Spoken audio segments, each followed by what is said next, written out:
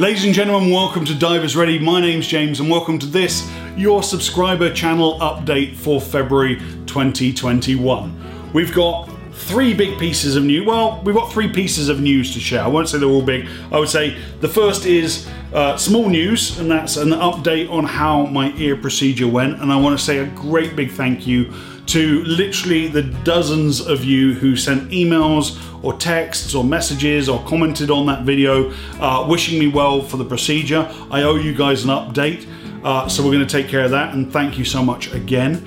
The second piece of news we've got, which is the medium-sized news, is an opportunity that I have for you guys, my subscribers, the Divers Ready community, to get your hands on some fantastic scuba diving gear whilst also supporting your favorite scuba diving YouTube channel, so stay tuned for that.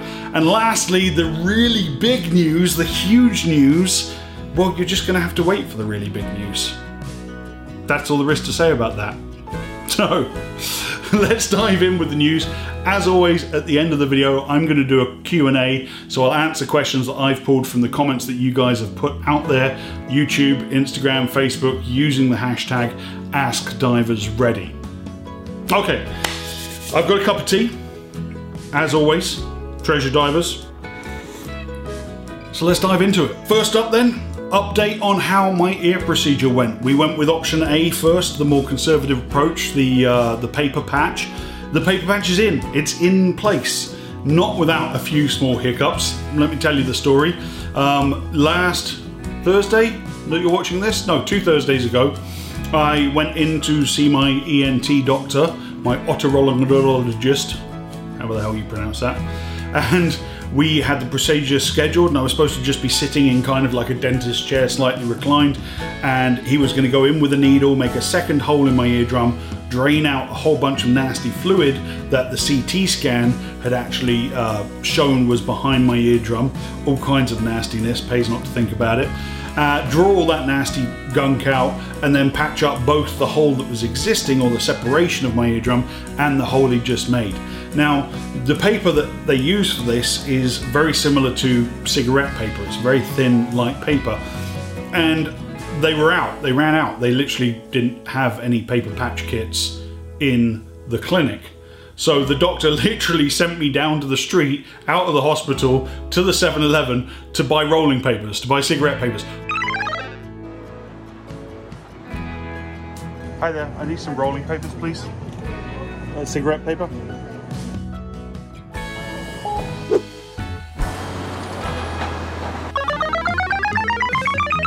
There we go. Thank you. Alright, so, I've never bought cigarette papers in my life. I don't smoke anything. And so there I am in 7-Eleven buying cigarette papers for the first time to be put into my ear. Funny side story that. Anyway, long story short, he gets into my ear and he's having a look in there, and he realizes that the outer ear canal has swollen up. It's worse than it was when he'd first seen me 3 weeks prior. And he couldn't get the angle, because I've got big shoulders, to get the needle where he wanted to drain all the nastiness out. So I want to, you're taking 4 weeks off, I want to make sure this works. Yeah. I can make sure this works a lot more if you were kind of numbed, you know, anesthetized, and I could really set this exactly where I want to set it. Okay. And get maybe even a little more of the fluid out. I show up the next day to a different clinic, hospital that he also works at, and got knocked out. The anesthesiologist said it took enough gas to kill a horse in order to render me unconscious, which doesn't surprise me or any of my regular viewers in the slightest.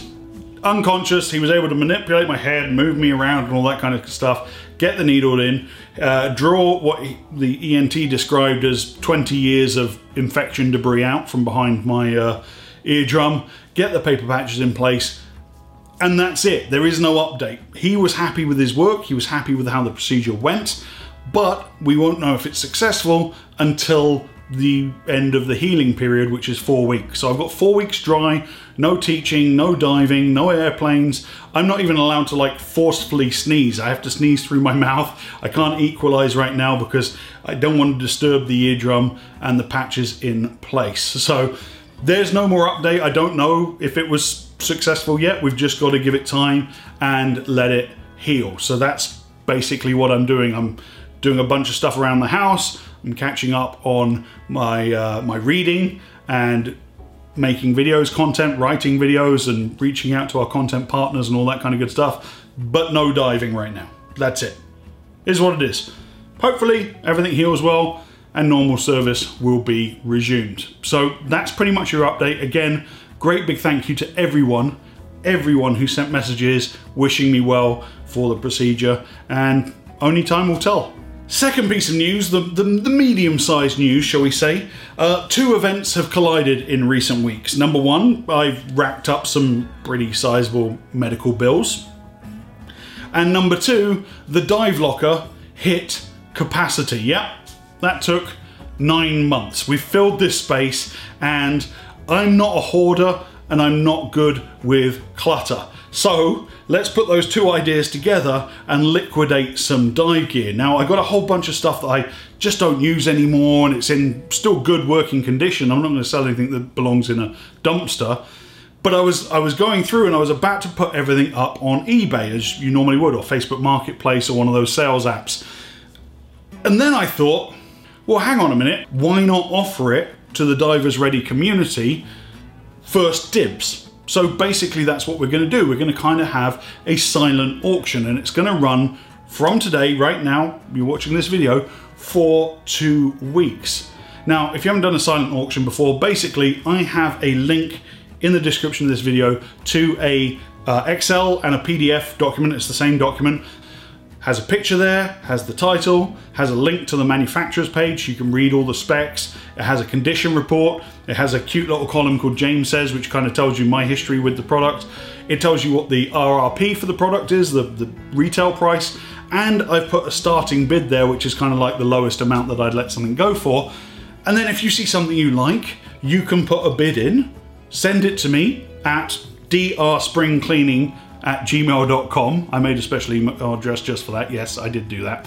And we're going to have a silent auction. Then I will contact you via email if you happen to have the winning bid in 2 weeks' time. There are rules and conditions at the bottom of the page just to make sure it's fair to everyone. So please make sure you scroll all the way to the bottom and read those conditions. But I figured, like, it's a lot of good gear.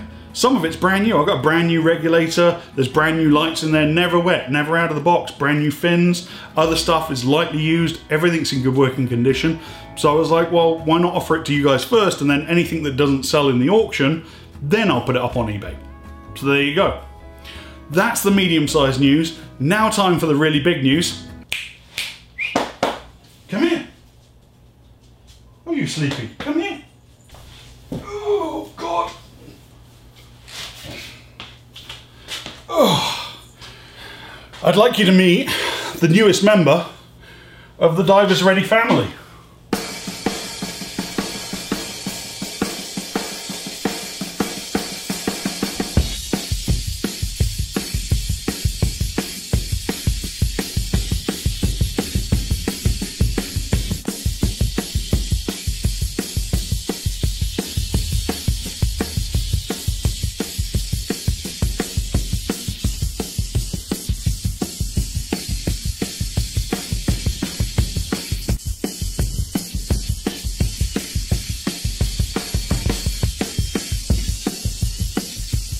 We've kept him on low radar because we just got him spayed, neutered. Bit of a sad story. Basically, my wife, Karina, saw a Facebook ad that little guy had been dropped on I-95, the main highway, north-south through the state of Florida. A 10-lane highway, people speeding 85 miles an hour. Some piece of human garbage decided that was a good place to drop off a dog that they no longer wanted. But luckily he was found by a young couple, and they made a Facebook ad, and my wife saw it, and we were like, yep, done. He's a crazy little guy. He's an absolute wrecking ball. Yes, we named him after the drummer from Led Zeppelin, of course. And, you know, I was bringing him back from the vets when we got neutered. We had the immigration song on, and we were rocking out pretty good to that. But he's just a sweetheart. All he wants is love and attention and a safe home. And yeah, so we've added him to our tribe.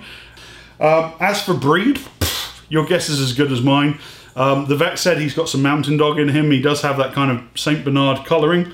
but he's about 1 year old, they think, by his dental condition. And he's just a fantastic little puppy. So yeah, please join us in the comment section and welcome Bonham to our clan. It's truly an amazing thing. That's my big news.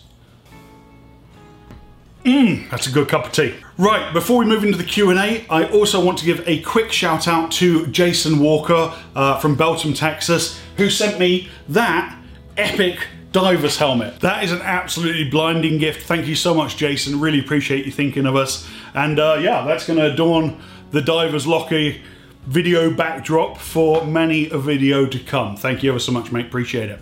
Right, on to the Q&A. I've got my questions here as always. Let's dive straight in. Again, hashtag AskDiversReady on all the social media so I can find your questions. Oh, it's a celebrity edition. Brian Davies Scuba. How you doing, Brian? Are there seahorses in Florida? Yes, yeah, there are. You gotta look for them hard. But we have in Florida one of the best shore dives you can do in the whole of the United States. That's the Blue Heron Bridge. It's a very, very easy beginner level dive, very shallow, very good conditions for macro photography. And I see people posting photos of seahorses from there all the time. I personally haven't seen any, but they're there, I know for a fact. Next question comes from Critter Hunter. To stop the bubbles from hitting my camera while filming and making the clip shaky, I was looking for a double hose type regulator that bubbles release in the back, but the only company I found is shut down. Are there similar options? Hey Critter Hunter, how you doing, mate? No, there aren't. And the main reason for that is because it's 2021, mate. Yeah, so it's a good question. Okay, so shaky clips and bubbles hitting the camera presumes that the camera is higher than your regulator. So I would definitely recommend a handheld rig below the level of the bubbles.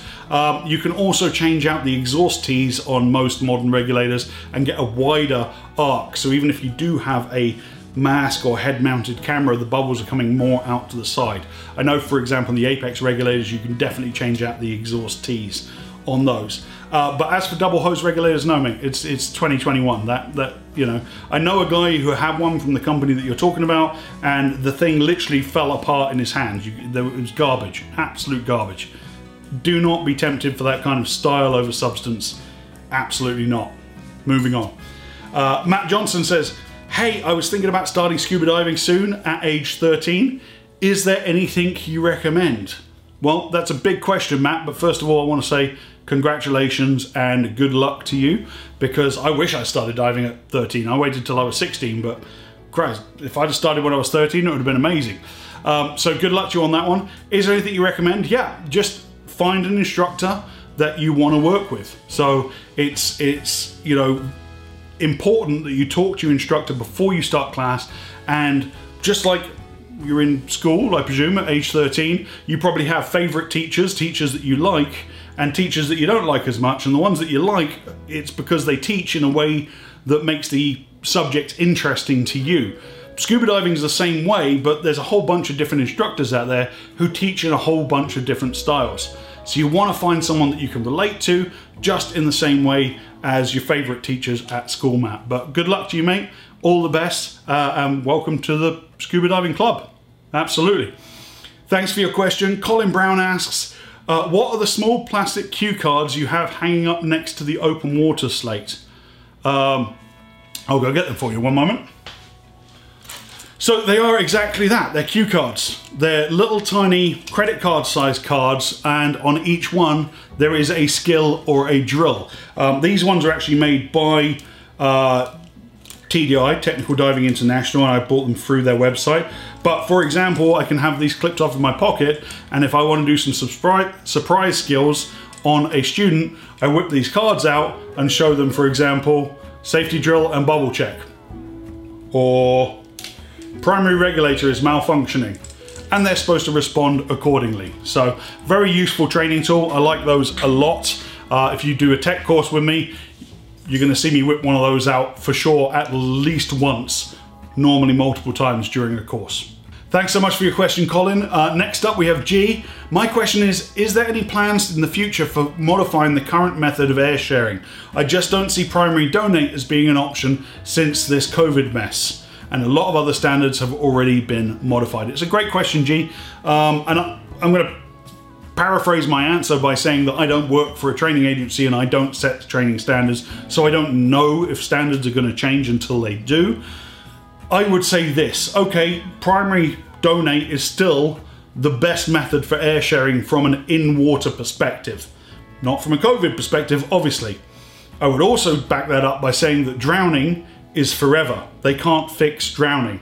So your priority, if you're going to continue to scuba dive and be underwater while there's a COVID pandemic going on, is to still practice for a long hose donate, okay? Now, if you want to have a recreational setup with an octopus, a traditional yellow hose secondary that is donated, by all means, that's your right to do that. And if you have a regular diving buddy, you guys can set those standards on your own. But I don't see primary donate going away because of COVID, because like I said, they can fix COVID, they can't fix drowning. Anyway, hope that answers your question, G. Really appreciate it. Shout out to Luke Phillips. Hashtag Ask Divers Ready. Hey James, I'm interested in becoming a scuba diver and I was wondering if you know of any good forums that aren't full of bickering and infighting that I could check out. I've been free diving and snorkeling a few times on vacation, but I have no experience with scuba diving. The diving in my area, South Central Alaska, woo, is supposed to be phenomenal, especially for my main interest, which is wildlife. Another question I have for you is, do you have any tips for cold water diving? Yes. Okay. Lot going on there, lot to unpack. First off, do I know any good forums that aren't full of bickering and infighting? No, I don't. I'm sorry. Sorry, Luke, that's a negative answer on that one. I don't know of any forums. It seems to me that forums, rightly so, are going the way of the dinosaur because people are fed up of the negativity. I used to be a paid sponsor of Scuba Board before we had the channel, before anything else. I used to actually support and sponsor Scuba Board, and I pulled the money away from it because I just didn't want to go on that space anymore because it's just a bunch of people arguing. And most of those people are armchair divers that never actually get in the bloody water. So that's my answer there, Luke. I'm sorry. One of the nice things that I love about the Divers Ready community is anybody putting negative vibes out there or nasty comments, I'm on it like a flash and they get kicked out and they get blocked from all my content. Done. You're gone. Like, the forums don't seem to take that approach. I'm very vigilant about that because I want to keep this community positive and supportive for everyone, and I love seeing the interaction where someone posts a comment to me and maybe it takes me a while to see it and somebody else comes in and answers their question for them, and that's fantastic, and I want to stay like that. So we're very protective here. I don't call this a forum, but we're very protective of the community here. Other places, not so much. That's basically been my experience. As for any tips for cold water diving, you're going to learn, if you do your open water up in Alaska, you're going to learn as part of your open water course how to dive a dry suit, how to properly prepare and get, you know, the right level of insulation for the water temperatures that you're diving. I'm super jealous. Alaska, as you know, particularly the halibut, is on my bucket list. So let me know when you get certified, mate. I'll come up and dive with you.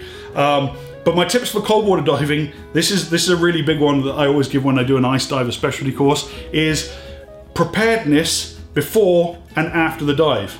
Cold water diving when you're in the water is easy because you're just diving. It's just a bit colder. It's really about, okay, how am I going to get changed? Where are my dry clothes? Where's my towel? Where are my hand warmers? The things you need before and after the dive. Where am I going to stage my gear before and after a cold water dive so it's efficient and I'm not left soaking wet and freezing cold and I don't know where my hat is or whatever like that. So really take care with the before and after part of the dive, and the dive will take care of itself. That's my biggest tip for you. Hope that helps. Good luck with the course, mate. All the best, Luke, to you. Team Pegleg, again, it's like the celebrity edition of Q&A. How you doing, Team Pegleg? Hashtag Ask Divers Ready. Tea, milk or no?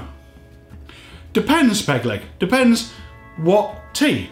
I'm drinking English breakfast tea, standard NATO issue, strong, sweet, slightly milky. I'll put a little overhead shot of the colour. Just a dash of milk, just enough to make it opaque. I also drink Darjeeling from time to time because I'm classy AF with a slice of lemon. Thanks for your question. Great question. Love my tea. Also chocolate biscuit on the side. FB Medic, hashtag Ask Divers Ready. As I contemplate technical diving, I keep hearing research where you want to train or research technical instructors. Cool. But as I start researching, I can find thousands of dive centers or instructors who claim to teach technical diving. But as far as I know, that instructor could have just done a class and then never did a technical dive again, or could just be a bad, unsafe technical diver. So what are some of the ways to determine a good technical instructor dive center versus someone who just wants their title or to be able to charge more? It's a fantastic question, and really the best way is to talk to them. I mean, to probe them. And it can be hard coming from the outside and not knowing what questions to ask. I do have a blog on my Miami technical diving website about questions to ask your technical diving instructor before you hand over your hard-earned cash. One day I'm going to take that blog and turn it into a video. Haven't done that yet. So for now, let me just say, really question them about their experience. Question them about, even if the answers won't even make sense to you right now, ask them how many technical dives they've done, how many do they do a year, how many of these tech courses they teach per year, and then push them, okay, where do your students come from? And the more detail you can extract, it's kind of like an interrogation like the police do, that you're trying to really narrow down exactly their experience. So I'll tell you right now, I teach about 50% technical diving and 50% recreational diving, and I'm busy 52 weeks of the year, usually, okay? Now, I'm teaching tech. Sometimes it happens I do 4 tech courses in a row and then there's 2 months off. That for me isn't so much of a problem. What you want to avoid is the person that teaches 1 tech course a year. Then you're going to get rusty. The other thing to ask is, where are they based? Where are they teaching? What facilities do they have? What dive sites do they have? Have them describe the dive sites to you. If they can't do that with enough detail, then they probably aren't that familiar with it, and that should be a red flag right there. Look for a dive instructor who teaches in a technical diving hotspot. South Florida, you throw a rock into a bar, you're going to hit 3 tech instructors, and they're probably all going to be really, really active because we've got a ton of great technical diving down here. So just have a look at that, and have a look at it from a geographical point of view and from an interrogational point of view of really getting into the detail and the weeds of their experience. I hope that helps. I hope that answers your question. I think that'll about do it for this month, so let me just wrap up and say a great big thank you again to everyone who's been supporting me as I get this blasted ear fixed. It really means the world to me. And yeah, I'm just going to keep pumping out the content now. That's it. Hammer down. Let's go till I can get back in the water. So until next time, ladies and gentlemen, don't forget to subscribe to our channel if you haven't done so already. Until next time, my name's James. This was your Divers Ready channel update and Q&A from me and Bonham for the month of February 2021. Dive safe, dive often.